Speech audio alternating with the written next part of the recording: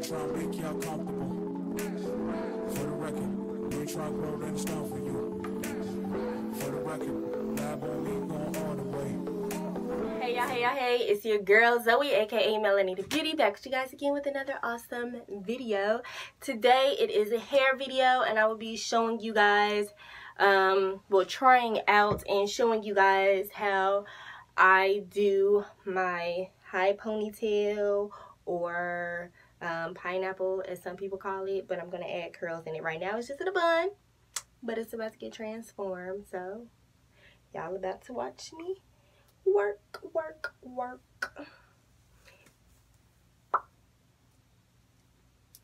I don't want it to get tangled in there, so this is what it looks like. It's all over the place. I finger combed it the other night, so of course I have my awesome spray bottle here with oils in it, so I'm going to put some water in it, some oils in it as well. I'm going to use my big tooth comb, bloop, and comb it out.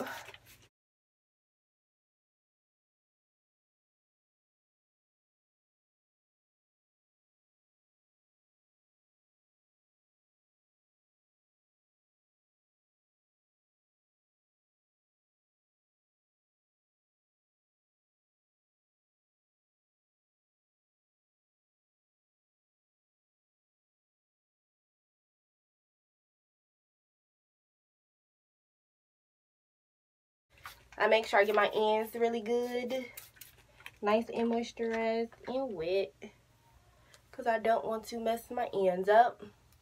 So you want to make sure you add some moisture to your ends before you comb it out when your hair is like this, really. Since I had kids, it's continuing to change as well. My hair overall as it grows and as I'm, you know, taking better care of it. So I'm just gonna comb my hair out for you guys. So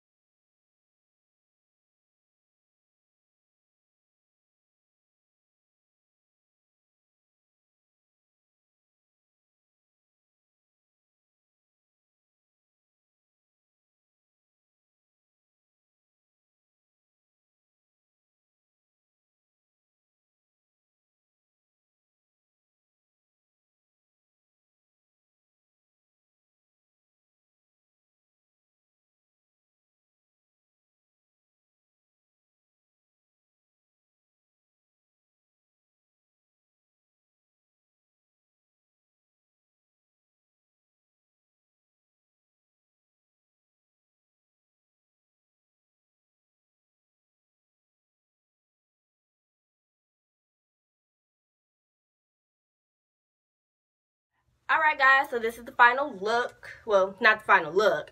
This is what it is now that I'm done. I'm just going to take some of my mousse and put it on my edges. If you know me, I'm not the type to gel down my edges, so because I don't feel like my edges have to be perfect. But for this style, I'm just going to put a little on here, especially since there's more hair out in the back.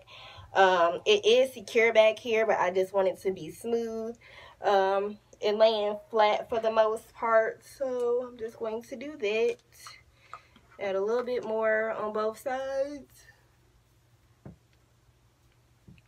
And I'm going to let it dry. I'm not going to sit up under the dryer because I don't want to add any heat to it. So I'm just going to take my scarf. It's a silk scarf. I'm going to start at the back, tie it frontwards and then backwards because I have so much hair back here out and I want that to be laying flat.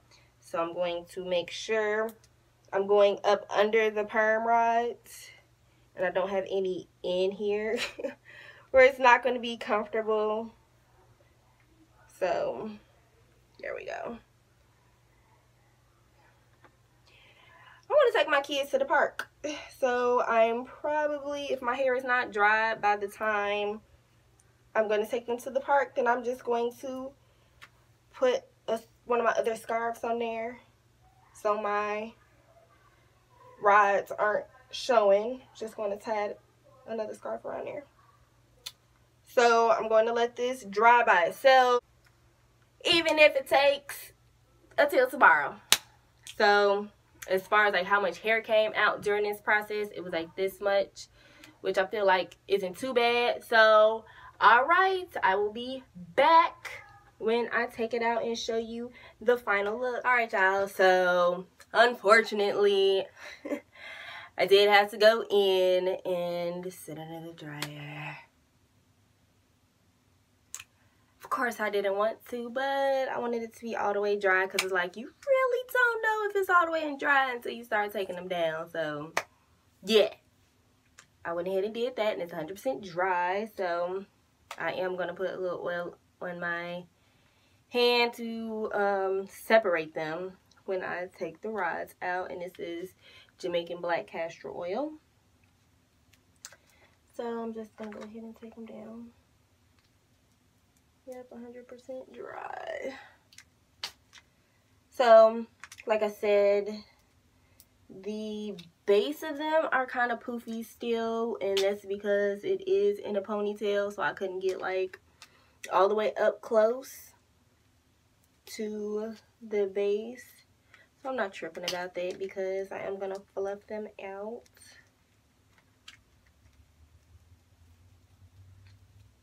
It may have been a little smoother up there at the base if I would have started at the base first, but I never do that. I will do a perm rod set, possibly doing that, starting at the base first of my hair, well, the root of my hair, and then seeing how it goes.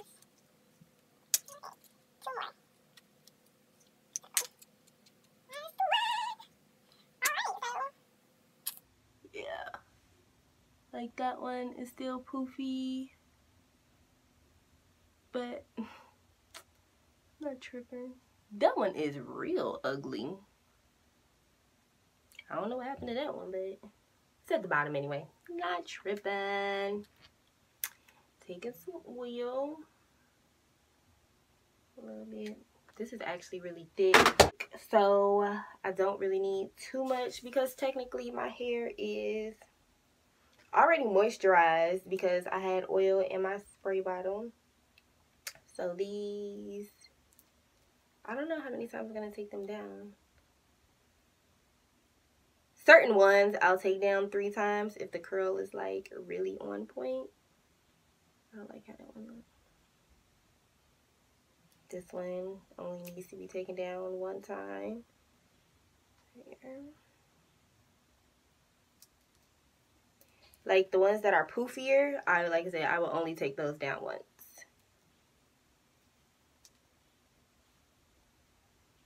And you just ravel, when you take them down, just ravel them around in the direction that the curl is going. That one is still poofy, but I'm still going to go ahead and take it down a couple times.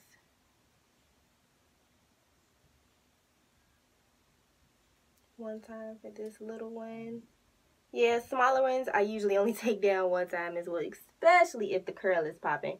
I don't want it to lose any of its form. So yeah, I'm probably going to put a perm rod back on that one This is the damaged one. I already know just because of the way it feels. And it's just like, I just know that that's the one that's damaged. So I'm going to take that one down a few times. But that one looks so nice.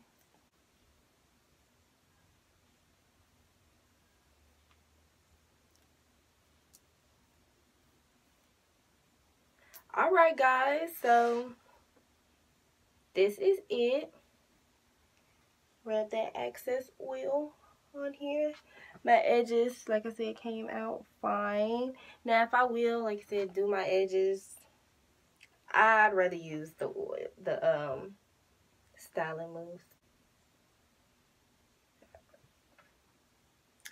So let me know what you guys think. Of course, do you guys like it?